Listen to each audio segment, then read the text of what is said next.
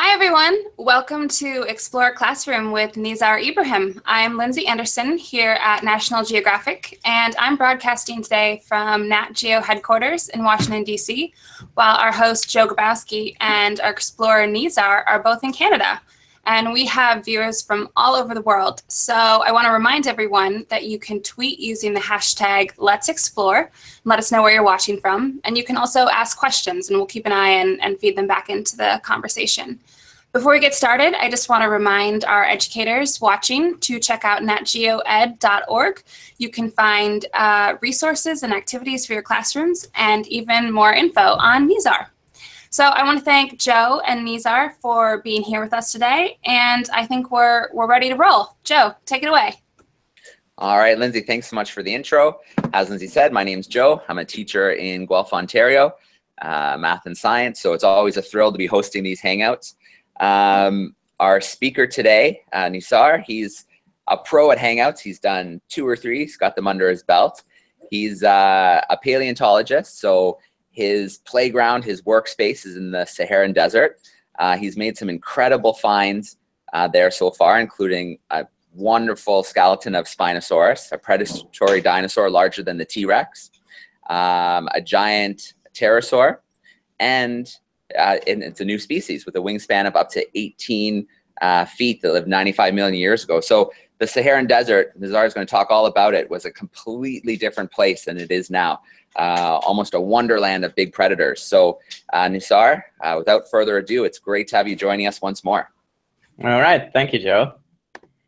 So I guess I'll just start the screen share. So I'll give you a very quick run through the world of paleontology and dinosaurs, and show you some of the places we work in and some of the creatures we have uncovered over the last few years. So entire screen though. Okay, is this working? So far, so good. All right, so so I decided that I wanted to be a paleontologist at a very early age, and I think a lot of kids are interested in dinosaurs and other prehistoric animals. Some people say that they wanted to become paleontologists because it's a science that involves a lot of detective work. You're piecing together skeletons of long extinct creatures. But of course, you can be a detective in many different areas of science, or you can just be a detective. So for me, that was not the main draw. The reason why I wanted to be a paleontologist was because I loved animals, and I loved the idea of traveling back in time. I wanted to be a time traveler. But if you look at this image here, you can see humans at the very end there. But of course, the history of our planet goes back billions of years. And so there are lots and lots of strange, bizarre, extinct ecosystems hidden in the rocks. And so if you're a paleontologist, you get to be a time traveler, and you can visit these alien worlds. And that's really what got me interested in paleontology. So you have an opportunity to visit strange places like this one here. This is an ancient Mesozoic sea from the age of dinosaurs. And you can see that these places are full of animals that don't exist anymore. I have a long-necked plesiosaur here. And these ecosystems also functioned in a very different way. We have giant predators. These guys here are quite a bit longer than a great white shark. We have giant marine predators, dinosaurs on land, flying reptiles. So some of these animals have no modern-day equivalent. Here's another plesiosaur hunting for fish. So if we go far enough, we can find some interesting ancestors of modern groups. We can find ancestors of mammals, of amphibians, of birds. So paleontology also helps us reconstruct the history of life on our planet. And we can see how evolution has tried out all kinds of strange things. This here is an extinct amphibian, a temnospondyle, and you can see it has lots and lots of teeth. So you see strange features that you don't see in modern animals anymore. You can see that a lot of different body shapes and skull forms have been tried out over the course of evolution. So that's the other big thing that we do. We piece together a grand epic story, the history of life on our planet. Whoops, there we go.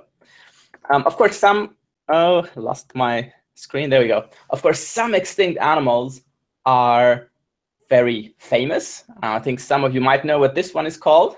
Any ideas? Yes, sir. Somebody said the velociraptor? It is a velociraptor, that's right. That's a very famous dinosaur. It has sickle claws. It was, of course, famously portrayed in Jurassic Park. And it's a feathered dinosaur, which is very interesting. Do you know why this dinosaur is feathered? Ideas why it has feathers? Yes, sir. Maybe for camouflage. Say it again. Maybe for camouflage. He said possibly for camouflage purposes. That's right. It may have been used for camouflage. Maybe it was used to make the animal look bigger, a little bit like the feathers in a peacock. But the really interesting thing about the feathers in predatory dinosaurs is that feathers, if you think of feathers, what is the first group of animals you think about? Birds, right? Bird. Feather is a quintessential bird feature. But we now know that many dinosaurs were feathered. And so this tells us that birds evolved from predatory dinosaurs. So birds are dinosaurs. That's one of the great evolutionary stories we can understand because we have these dinosaur fossils. So this is a very famous dinosaur, Velociraptor. Here's another very famous one, also feathered in this reconstruction. Do you know what this one is called? T-Rex together. T-Rex. This is T-Rex. And you know where T-Rex was found, right? What continent? Do you know what continent? Where do you think, guys? Go ahead and say it. Where? Somebody said Asia. Asia? Well, there's a very close relative of T-Rex in Asia, but T-Rex itself is found in North America. It's a North American dinosaur. So most of the famous dinosaurs, you know, T-Rex, Diplodocus, Stegosaurus, Triceratops, those are all North American dinosaurs. So we know a lot about North America's dinosaurs. We now know quite a bit about dinosaurs from Asia. We're finding more and more fossils in South America. But one part of the world is really underrepresented, and it's Africa. Africa is really a big unknown. We only have a few dinosaurs from Africa. And you have to keep in mind that Africa is a huge landmass, but we know very little about the age of dinosaurs in Africa. And that's really what I'm interested in. I'm interested in finding out more about Africa's dinosaurs, because we know so much about T-Rex, Diplodocus, Stegosaurus, and so on, but we know very little about Africa's dinosaurs. Oh, this image here is actually not supposed to be here. I can just show you this anyway. This is me working with a living animal. You know what this is? This is an alligator. So I'm not just out there digging for fossils. I'm also working with living animals. Any idea why I'm doing that? Why do I work with living animals? So what do you think? I turned on the group with Chris in New York. Why do you guys think he's working with living animals? You gotta say it loud. You gotta say it. So they can know the difference? Yeah, so we can look at differences. But most importantly, if we want to understand, say, how the jaws of a dinosaur work, or the legs, or the tail, and we want to reconstruct the muscles of a dinosaur, then we have to look at living animals. And so close relatives of dinosaurs include birds and crocs. So we spend quite a lot of time looking at living animals. And of course, if you look at other extinct animals, like a mammoth, for example, you look at an elephant. So that's what we call comparative anatomy, and it's a very important part of paleontology. Right. So back to our geographical focus, Africa. So as I said, I'm interested in Africa's dinosaurs because they're so poorly understood, and we know very little about the age of dinosaurs in Africa. So I decided to explore a huge chunk of Africa. in the north, and it's a massive desert. You know what it's called? The what, sir? Sahara Desert? The Sahara, that's right, the Sahara. And this is a picture from the Sahara. You can see these giant sand dunes. It's a very remote part of the world, so it's quite difficult to work there, and very few people have searched for dinosaur fossils in the Sahara. Some people explored the Sahara a very, very long time ago. This is one of them. This is a German paleontologist called Ernst Stromer, and he was really one of the first to thoroughly explore the Sahara. Of course, at the time, it was even more challenging. They were not using four-wheel drive cars. You can see him here with one of his camels. It was very, very difficult to find fossils and get them out of the desert. But those are the early pioneers. So because of these people, we know that some incredible dinosaur fossils can be found in the Sahara. So I was kind of trying to follow in the footsteps of these early explorers. This is the Sahara today. This is an image where you don't see sand dunes. Those are actually rocky outcrops, and that's what we're looking for. We're not finding dinosaur fossils in loose sand. We find them in rock. And these rocks that you see there exposed, they're about 100 million years old. This is another picture from the desert, a beautiful sunset. So it really is a magical place. Being out there in the desert, yes, you're in a very remote place, but it is also an incredibly beautiful place. It's a timeless place. No big buildings, no cell phones, no internet, but incredible sunsets and incredible views. It can also be a deadly place, of course.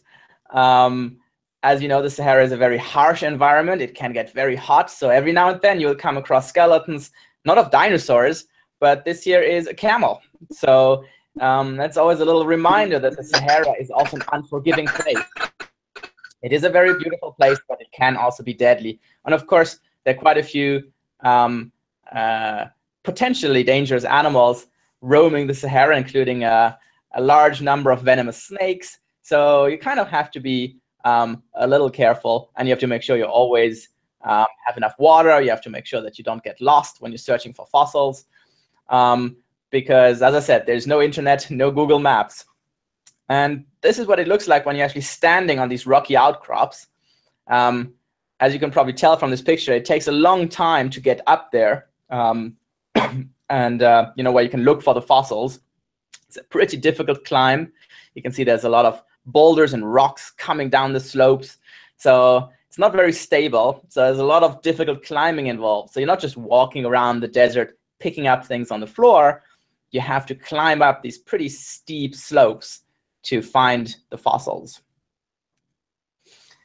We go out there with four-wheel drive cars. This is one of our cars. We have to bring a lot of supplies, and you can probably guess what the most important supply is.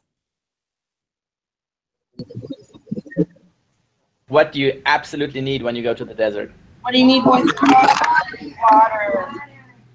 Water, that's right. Sometimes we find remote villages like this one, and we can buy supplies there. We can get water and other things we need. But once you really go far out in the desert, there are no more villages. It's just rocks and sand. These are our cars from one of our 2015 expeditions. And you see fewer and fewer cars the further away you go. Here's a camel crossing. And at some point, you're out there in the middle of nowhere. You can see one of our cars for scale here. So there are no more roads, no other cars, and no electricity lines, nothing.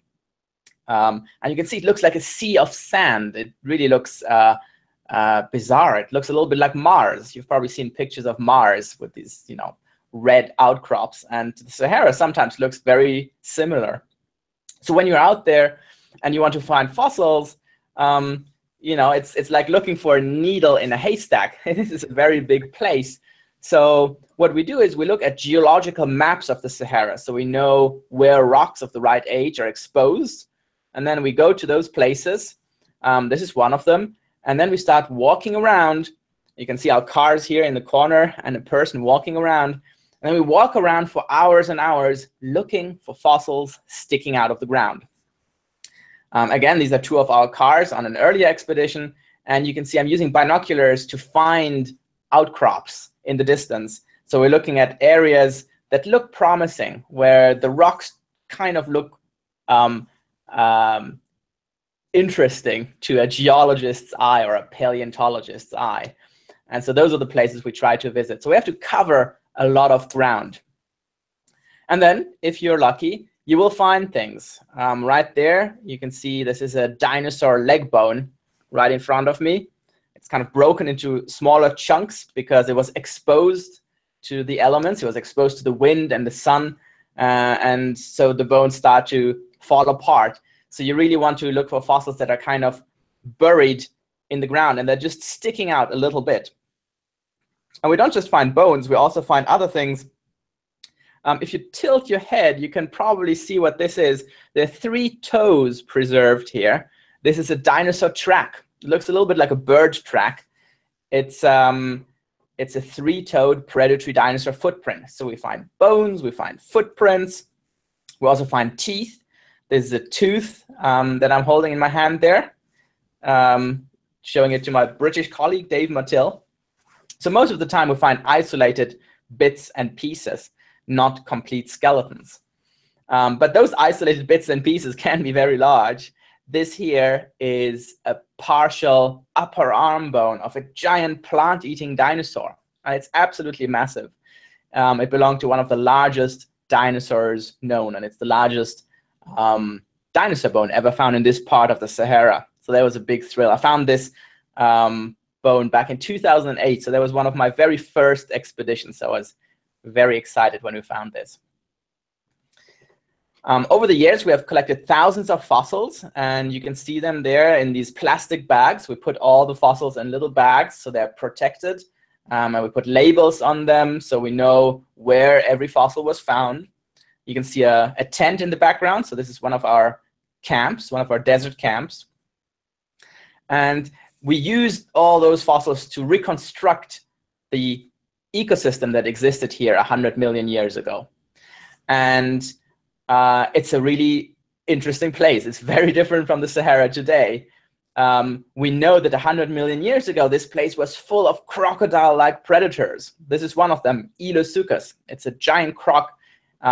It could grow to the length of almost to the length of a school bus. And it's just one of 7 or 8 different crocodile-like predators in this environment. So clearly, 100 million years ago, this was not a dry desert. This was, in fact, a river system full of crocs and big fish. You can see a giant sawfish here. And, of course, a giant predatory dinosaur. And this particular predatory dinosaur is Spinosaurus. It's the longest predatory dinosaur known. And we were lucky enough to describe a partial skeleton of Spinosaurus. And it is a really bizarre dinosaur. It's very, very different from other predatory dinosaurs like T.Rex. It has a giant sail on its back, has paddle-like feet, a long snout for catching fish. This is what the reconstructed skeleton of Spinosaurus looks like. There's a National Geographic documentary you can watch where you can see how we put the skeleton together. But you can see it's an absolutely massive predator with a crocodile-like skull. It's a fish-catching dinosaur. So this dinosaur also spent a lot of time in the water. It had paddle-like feet. It had bones that look more like those of water-loving animals than land-loving animals. And it has this giant sail, which is similar to sails we see in other animals.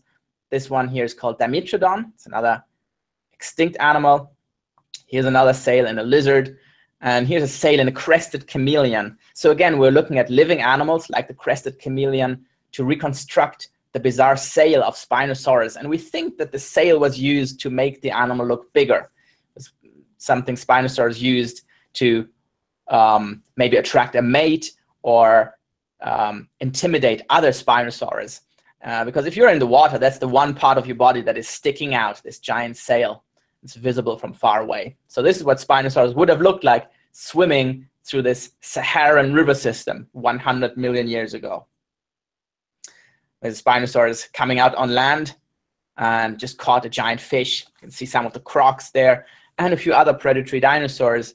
This place was home to not just lots of crocs and Spinosaurus, but also several other giant predatory dinosaurs. This here's one of them, Carcharodontosaurus, hunting a large plant-eating dinosaur. So that's quite unusual, finding lots and lots of giant predators in the same environment. That's something we really only see in this part of Africa and nowhere else in the world. There's another giant predator we found. Do you know what kind of an animal this is? Any ideas? Say it again.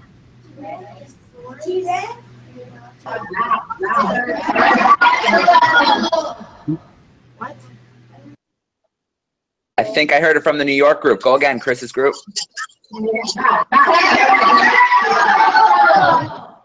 It's a pterosaur, so it's a flying reptile. It's not a bird, it's not a bat, it's a flying reptile. And we found remains of this giant pterosaur called Alanqa saharica. It was a new species. And we found remains of several other flying reptiles. You can see some of them in the background.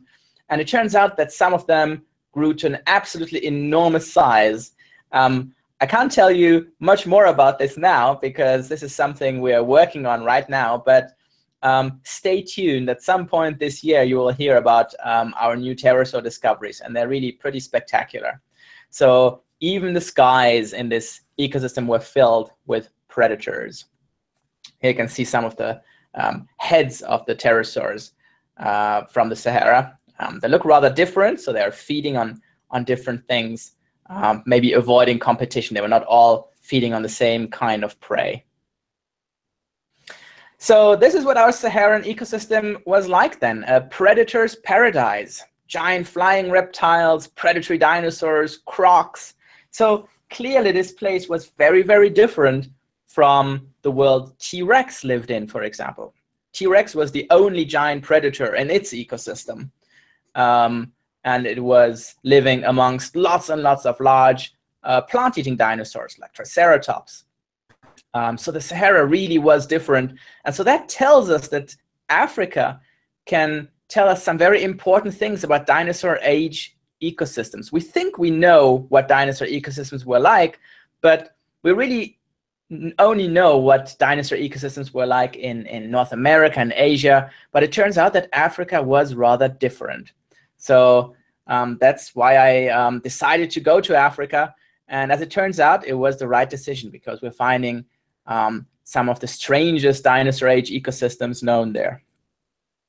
One last thing I want to tell you before we go to questions is in my work, I work with people from many different kinds of backgrounds. So if you're interested in becoming a paleontologist, that's great. But there are lots of other opportunities to get involved in this kind of work. I work with geologists, I work with anatomists, and I also work with artists. So this guy here is Davide Bonadonna. He created all the artwork you saw in today's presentation. So people from an art background can also get involved in paleontology. That's what he does for a living. He draws dinosaurs and reconstructs their muscles. He draws illustrations for dinosaur books. So lots of opportunities to get involved in paleontology. And of course, you can also volunteer in a museum or join a local dig somewhere. So lots of opportunities out there to get involved. And that's the end of this part. We'll go to questions. Just wanted to tell you why I'm drawn to the Sahara. And I think now you know why. And I wanted to introduce you to some of the strange creatures we have uncovered there. So I'm ready for your questions now. All right. Nizar, thank you so much. I always love watching your presentations, and I really love the fact that you have the illustrations to go along with them because it really brings the world to life. You don't always see that when you look at the bones, so that's amazing. Right. Also, I guess with, I mean, you're very interested in sharks and marine ecosystems. When you tell people about a great white shark, you don't necessarily need to show them a picture. They know what it looks like. When you tell them about a pterosaur, it's always helps to have an image, because these animals are so bizarre, and as I said, they really don't have any modern day equivalent. So yeah. All right, well, we're going to take a minute and visit our classroom. So we'll start off with 2 questions each, and then we'll swing back if there's time for another round. As well, any of the viewers online, if you are watching on YouTube, there's a little chat sidebar on the right. You're more than welcome to tell us where you're from and put your question in. We'll make sure we get to a couple of those as well. So my classroom, I've got some grade 7s with me, and we're in Guelph, Ontario. So I think about 20 minutes from you, Nizar, in Kitchener. And this is Riley. He's got a question for you. Yeah, come on up. What made you want to study dinosaurs? What made me want to study dinosaurs? I mean, I'm really interested in many different kinds of animals. I just love animals. But I guess dinosaurs were particularly interesting because they're so bizarre. I mean, I sometimes describe them like, you know, like aliens from outer space. You know, if you look at some of these large plant-eating dinosaurs, they're much, much taller than a giraffe. Some of them weigh over 50 or 60 tons. So that's like the weight of an entire herd of elephants. Or you look at something like Spinosaurus, they're just really bizarre animals. And I think, you know, of course, a mammoth is an interesting animal, but it kind of looks like a hairy elephant, right? So dinosaurs, on the other hand, are so alien. And I think that's really what got me interested in dinosaurs at first. All right, well, let's visit one of our classrooms. We have Mrs. Zamora's group giving you some great answers during the presentation. They're joining us from Texas today. Let me turn your microphone on, and you guys can have a couple questions. I have one. Hold on. Kelsey, make sure you can see yourself. Go ahead and introduce yourself, Dave, and ask your question. Hi, I'm Kelsey, and I was wondering, how do you know how old the dinosaur bones are when you find them? Very good question. So how do we know how old the dinosaur bones are when we find them? There are different dating methods. Sometimes we date geological layers that are right underneath or on top of the dinosaur bone-bearing layers. So if you have volcanic deposits, for example, that's great. Those can be dated. So if those are on top of the dinosaur bones, whatever is underneath is older. As you go further back in time and you go through the layers, you know, it gets older and older. Sometimes you can use certain types of fossils for dates. Certain types of ammonites, for example, can be used to date deposits. So if you have ammonites somewhere in your rock sequence, you can use those. You can also, there are also different dating methods you can use on the bones themselves. So there's a wide range of different tools, and ideally we use you know, different methods, and if they all tell us the same age, then, you know, we're very confident that, you know, we know exactly how all those fossils are. The bones that we find in the Sahara are a little difficult to date. So they're about 100 million years old, but it's really difficult to get a precise age for those fossils. They don't have any, there are no volcanic layers there. So it's a little tricky, but they're about 100 million years old. All right, great question. Go ahead with another one. Derek, go ahead. My name is Darren. What was the first bone you discovered? What was the first dinosaur bones that you discovered? Okay, that's a very good question. First dinosaur bones. Because the first fossil I found in the Sahara was a tooth of a sawfish. But I guess the first dinosaur bones I found, it was probably, you know, sometimes you find dinosaur bone and it's just a chunk of bone. You can't really tell what dinosaur it was. But I think the first piece I could identify, I think, was a piece of a Spinosaurus vertebra, I think. Not 100% sure, but I think it was a chunk from the front of a Spinosaurus vertebra. All right, well, we'll swing back to the class in a little bit, but we've got 2 classes from New York joining us. And we'll go to the class with Colin first. So I'm going to turn your mic on, Colin. Can you hear me? you guys hear me? All right. Let me know what grade you are, and then go ahead with the question. Yep. Can you hear us? Yeah, Yep. It's a little garbled, but I can hear you.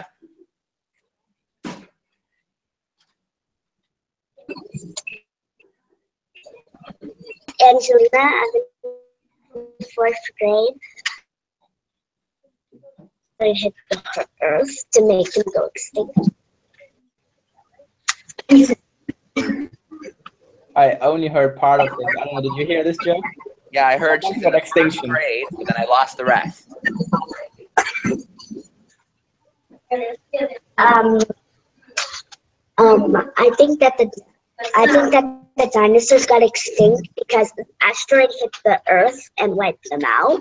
Mm-hmm. Is that true? Okay, great question. So we know that, yes, there was a big impact. An asteroid hit our planet at the end of the Cretaceous. So we know that that happened, but there was probably not enough to kill off most of the dinosaurs. And when I say most of the dinosaurs, I'm saying that because a small group of dinosaurs, birds, did survive. But the asteroid hit the worst possible place on our planet. It was a combination of different factors, probably. It was an asteroid. There's a lot of volcanic activity. There were climatic and sea level changes. It was really a mix of different things. And it was this combination of different factors that drove T.Rex and Triceratops and so on to extinction. So in a sense, dinosaurs got very unlucky. They had been the rulers of this planet for a very, very long time. And I guess at some point, it was almost like the forces of nature conspired against the dinosaurs. But what's really interesting to me about the dinosaur extinction is, you know, if this asteroid had missed, I don't think the other factors would have been enough to drive all dinosaurs to extinction. And that, of course, would mean that dinosaurs would have been around for quite a bit longer, and they would have changed the entire course of evolutionary history. And we wouldn't be around talking about dinosaurs today. We probably wouldn't be around at all. Yeah, that's a very good point. At the time, mammals were just tiny little creatures, right? Just barely kind of holding on. So that asteroid definitely opened up a lot of habitats and niches for mammals. That's right. All right, let's see if we can get one more. I saw Colin's group dropped out, but if you guys are back in, do you have one more question? Yes, we're back. Is it fun doing Wait, stand up so they can see it. Stand up. There you go. Okay. Miss Angela, I'm in fourth grade. I have a question for you. Is it fun doing your job? Is it fun doing my job? You bet. I like it because you get to do different things. So it never really gets boring. So I'll just give you a few examples. So you're an anatomist, so you're working on the anatomy of animals, but you're also a geologist. You're trying to understand, you're trying to reconstruct ancient ecosystems, looking at the rocks where these ecosystems are preserved. You work like a detective, piecing together skeletons of long extinct animals. You get to travel. You get to talk to people like yourself. You get to talk to kids all around the country. That's what I'm doing when I'm doing presentations. So there are really different aspects of my work that I really, really enjoy. And I think there are not many jobs that allow you to do, that many different things as part of the same job. All right, so just checking online, I see we have a group from Virginia Beach watching online. Looks like Mrs. Byers' group. And so they've got a few questions. We'll start with one. So they're wondering, what's the largest species of dinosaur? Very good question. And there are a few contenders. they're all big sauropod dinosaurs, so very large plant-eating dinosaurs with long necks and long tails. The problem is that many of those finds of very large plant-eating dinosaurs are very incomplete. So one of them is called Argentinosaurus, but we only have a few bones, so we really don't know what the entire skeleton looked like. Sometimes we just find a giant leg bone. They recently found a giant thigh bone in France. Absolutely massive, but that's it. You know, they don't really have a good partial skeleton. So from the more complete ones, we know that some of these dinosaurs would have been well over 30 meters in length, and quite likely much, much longer than that. Estimating the weight is quite difficult, but again, 60 tons, 65 tons, maybe more. So absolutely massive animals. So I think the really interesting thing is not so much which one was the biggest, because we might never be able to tell. What's really interesting is to try and find out what the limits are to size when you're a terrestrial animal. We know that a blue whale is the largest animal in the sea, but when you're on land, you have to deal with many other issues. It's much easier to be big in the water because the water is supporting your weight. But when you're walking around on land, it's very difficult, So trying to understand how these dinosaurs push the limits of what's possible, that's what's really interesting. All right. It's amazing, too. They got so big on a diet of plants. You don't usually. Yeah, and with very small heads. Yeah. It's not like they have massive heads with giant jaws, So it took them a long time to, collect all the food they needed. Yeah. But on the other hand, it kind of does make sense because they would spend a lot of time just standing there, and they have these long necks. They're just moving the necks around. They don't even need to move the body. And, so they'll just like eat over a wide radius and not really spend much energy moving around. And they have a very interesting digestive system as well. They're kind of fermenting all this food in a giant fermentation chamber. Is why they have these big bodies. So it's a pretty unique model, but it clearly worked really well. All right. And so our second group in New York, they're with Chris, and I'm going to turn the mic on. You guys can go ahead with a couple questions. Let us know your name and a question. Hi, my name is Caesar. My question is, how many years does it take to find the whole body of a dinosaur? Good question. How many years does it take to find a more or less complete skeleton of a dinosaur? It depends. If it's a small dinosaur, you can collect it pretty quickly, and you bring it to the lab. But then, of course, you have to prepare it, and sometimes the rock it's preserved in is very hard. Sometimes it's not. So sometimes that process of preparing the fossil can take years, but sometimes it's very quick. If you're collecting a large dinosaur skeleton, that can take a long time. But again, it depends how many people do you have helping you at the dig site. Do you have some logistical help? Sometimes in the US, people even use things like helicopters to get dinosaur bones out of the field and back to the lab. So it really depends. There's no number I can give you. It really depends on the type of skeleton you're finding and your logistical support. All right, great question. Go ahead with another one.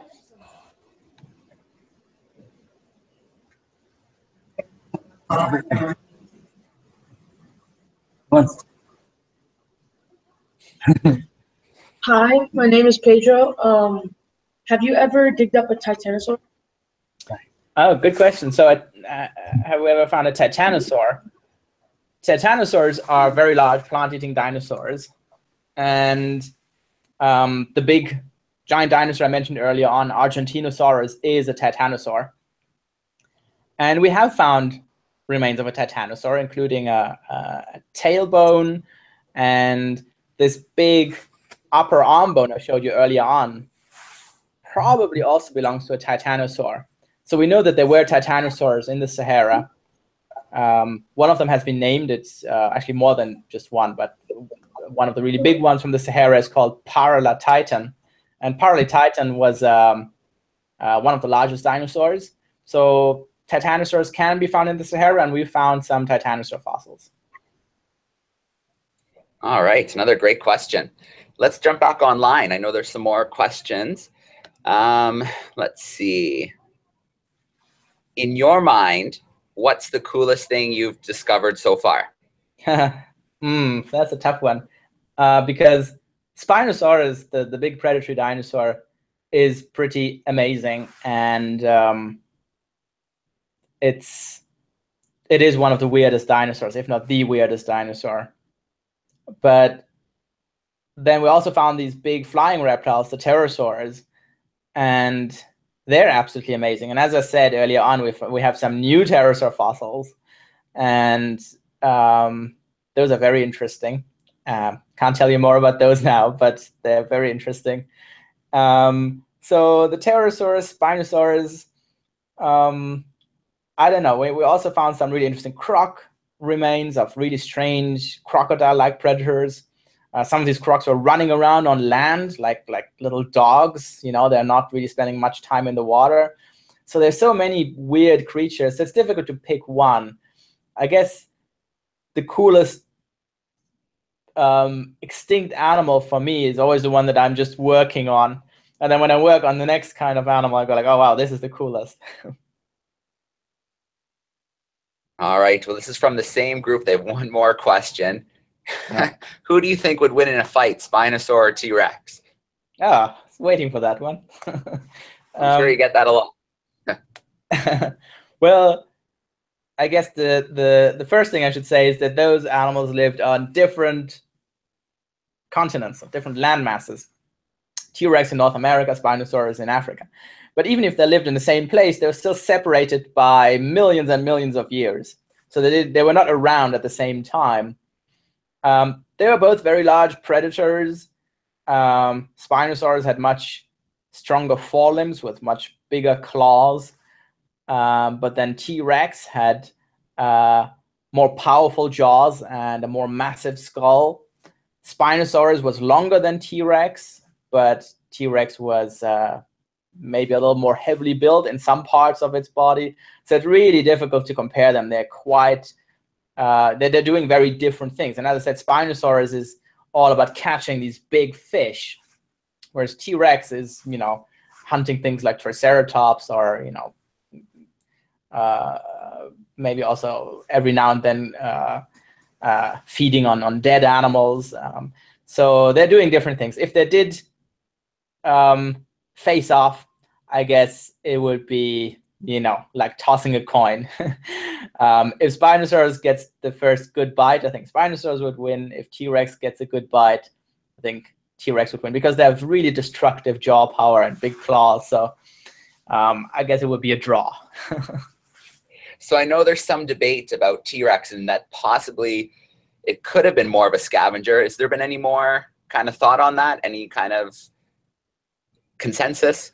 Well, I think most people would say that T.Rex did a bit of everything. I don't think that T.Rex was doing scavenging most of the time. I think T.Rex has these incredible, powerful jaws, and yes, those are also useful to take apart a carcass. But really, you know, if you can crunch bone with your jaws, it might be useful in a carcass, but it can also be pretty useful if you're catching prey. We have some fossil evidence where dinosaurs were bitten by a T.Rex and that injury healed. So an animal survived a T.Rex attack. So that tells us that T.Rex was hunting dinosaurs sometimes. And the truth is, most animals, if you look at lions, they do some hunting, but if they find a dead animal somewhere, they'll go and take it, you know, if they find a kill somewhere. And of course, you know, the same thing is true for, you know, sharks. You know, you'll see great white sharks hunting seals, but you'll also see them feeding on a dead whale, you know. So T.Rex was probably very similar, doing a little bit of everything. You have to be opportunistic if you're a big predator. Meat is meat. All right. Good point. Let's visit our New York classes one more time and see if they have a final question for you. So let's jump to the group with Colin first. The microphone's on if you guys have one more question for Nizar. Yep.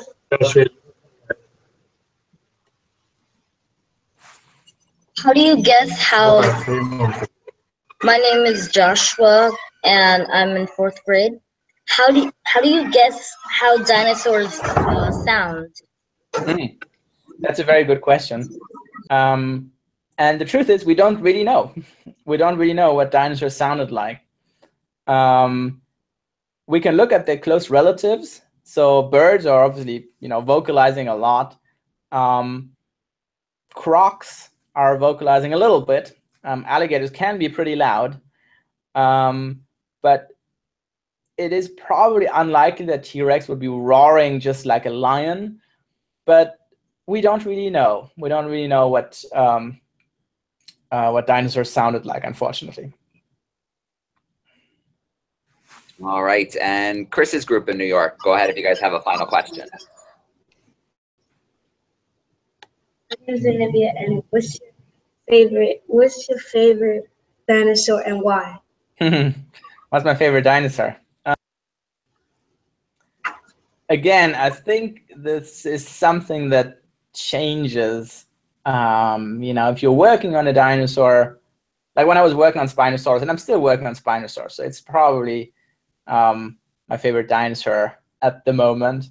But you find new fossils, and you're working on a new bizarre dinosaur, and that kind of becomes your favorite. Why? Because you're working on it and you're spending a lot of time finding out more about it. So it's difficult to find one particular dinosaur that I would say is my favorite. I mean, there's so many incredible dinosaurs out there. We mentioned some of them today, things like Triceratops and T.Rex, Spinosaurus, Stegosaurus. They're all pretty amazing in different ways. So I would just say that, I guess, as a group, dinosaurs are my favorite group of extinct animals, because they have all these incredible adaptations and this wide range in body size. But it's difficult to pick one particular dinosaur. So you mentioned still working on Spinosaur, and I know the cover of Nat Geo was a couple years ago now, I think, and you helped build that amazing model. So what are you still doing? What kind of work do you still do even at this stage? Well, one thing that I'm doing is I'm working on a very detailed description of the bones of Spinosaurus, because when we first published our scientific paper on Spinosaurus, it was published in Science, which is a journal, specialist journal, where you really don't get much space in terms of describing things in detail. You can't figure lots of images and so on. So we're working on that, on a very detailed description, so that other paleontologists can see images of all the different bones of Spinosaurus and look at all the details of the anatomy. Another thing we're doing is we're trying to understand how Spinosaurus moved through the water and how it moved around on land.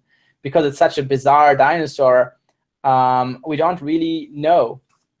We know that it was clearly adaptations for moving around in the water a lot, but we're trying to find out how much did it use its tail? Did it use it like a croc? What about these paddling feet? So that's something we're trying to figure out, working on the biomechanics of Spinosaurus. So there are different projects related to Spinosaurus, and of course a number of other more recent projects, including the flying reptiles. And you mentioned the Nat Geo cover. Stay tuned. There will be another interesting story this year in Nat Geo magazine. That's all I'm going to say. All right, very exciting, keeping us in suspense. Just speaking of the Nat Geo magazine, just recently, I think in the last issue, there was a new find, a beautifully preserved dinosaur, even some of the skin and such from, I think it was in the oil sands. That's pretty rare, eh? That's kind of like a 1 in a million kind of find. Yeah, it's very rare. It's an armored dinosaur, and it's a beautiful fossil. That's the thing. Sometimes you look at fossils, and the only word you can really find to describe them is beautiful. When you see this thing, for example, it looks like the animal is just sleeping. That's how well preserved it is. And I get that sometimes with fossils, they are interesting scientifically, but they're also objects of beauty, I think. They're pretty amazing. And to think that these animals lived, a very, very long time ago, millions of years ago. And to then find them preserved like this is nothing short of incredible. There's another famous fossil of a little dinosaur, and it's sleeping. It's actually, it's tucked its head under its wing, and it's curled up. And that's how it was found, curled up and sleeping. I mean, how cool is that? It's pretty amazing because most, is bits and pieces, right? And you're making predictions from what you find. So these kind of big finds are pretty amazing. Absolutely. Awesome. Well, I always tell my class as well that it's an honor to be fossilized. It's pretty it's pretty rare. So it's pretty amazing. And do they agree with you? Pretty amazing. You got it right place, right conditions. Pretty amazing. So you're going to try and be fossilized? Well, I mean, it would be pretty impressive. Lead by example. Yeah. Hopefully not for a long time, though. Yeah, but I agree. It's pretty amazing. I mean, just, if you look at some of the really famous skeletons like Archaeopteryx or Lucy, if you look at those, they become, icons of evolution. They become really famous. And yeah, that would be cool, being one of those fossils. All right. Well, Nizar, as always, it's a pleasure to catch up and to see your work. And I love your passion for sharing this with students. So it's always a pleasure to host you. In a moment, I'm going to throw things over to Lindsay from the Nat Geo education side. But yeah, I highly recommend the classrooms watching live or later via YouTube to dig a little deeper, because the story behind the discovery of the Spinosaur is a pretty awesome story. And it's a mystery tale, and it's pretty cool, some detective work. So definitely check that out. But for now, I'm going to throw things back to Lindsay. Okay, thanks, Joe. And from all of us at Nat Geo, huge thanks to you, Nizar, for teaching us so much about your work and about dinosaurs. I guess we'll all have to stay tuned for what's coming next, which sounds exciting. And huge thanks to you, Joe, for hosting us today, and to all of our classrooms for all of their great questions and participation. Remember to check out natgeoed.org for more resources, and you can find more updates on Explore Classroom there as well. Okay, thanks, everyone. All right. Well, again, thank you so much. Nizar, if you can stick around for just a moment after we log off. I want to thank our class from Ms. Zamora's group from Texas. They had to duck out for their lunch hour. Mrs. Byers' group joining us in Virginia Beach, and of course our groups in New York. In fact, I'm going to turn your microphones on, and I'll let you guys have final say. Let you guys say goodbye and thank you. So, Nizar, again, thank you so much. My pleasure. And, here come the class. All right. Thanks again. And we're signing off for now. Thanks, everyone.